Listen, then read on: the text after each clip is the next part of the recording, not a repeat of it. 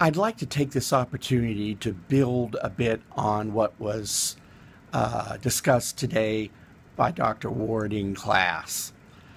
The expression, I didn't get the job, my spouses always remind me, you didn't have the job to begin with.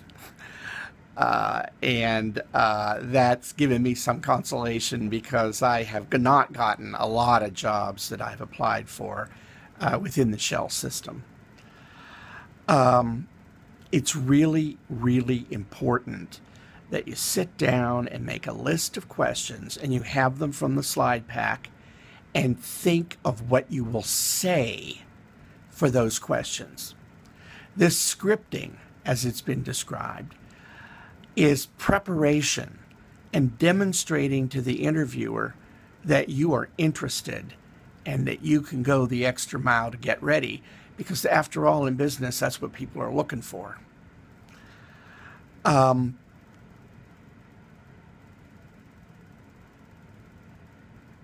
I think a fellow said in class when the question came, how did you feel when you didn't get the job? I think he said, I don't have the experience, and that was misunderstood. That's always a corundum. You don't have the experience, but they want experience to hire you. And my answer is, a company today will take you with a minimal amount of experience, or in some cases without any, because they believe that you can be trained to do the job, that you're flexible enough, knowledgeable enough, analytical enough to be prepared by the company to fill that role.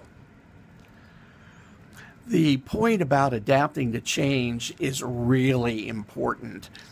As the president of the university said to our faculty yesterday in a meeting, business folks have to turn on a dime. And that is absolutely true, because you're looking behind you all the time to see where the competitors are. And if they're getting ahead, you have to think, why are they getting ahead, and change. So if you don't get the job, it is important to sit and reflect. What do I think went wrong? And be honest with yourself. And I would immediately write down the questions that you've been asked so that in the next interview, you have even more of a question pool to be prepared for than you did the first time. Now, I've always been in the experience that I've gone in with a yellow legal pad and ready to take notes. And my kind of expectation is if a person was really interested, they would be doing the same thing. And also it gives you the advantage of making a few notes on that yellow legal pad that you can glance down on if you get uncomfortable. One final comment. When students ask a professor for a written endorsement reference, I get these emails and say, Dr. Ward, would you please write a reference for me? I don't know who they are. I've been here now 3 years. I don't know what course they were in.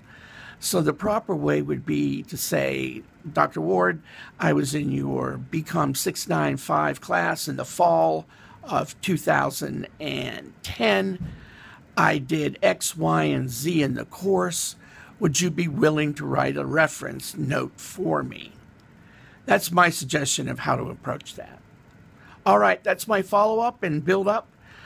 You got the slide pack up there with a lot of questions. Take them out, think them over. Please fill out the chart and upload that information Tuesday after you're done. And I'll have time Wednesday to prep for Thursday. Thanks. Good luck and have fun.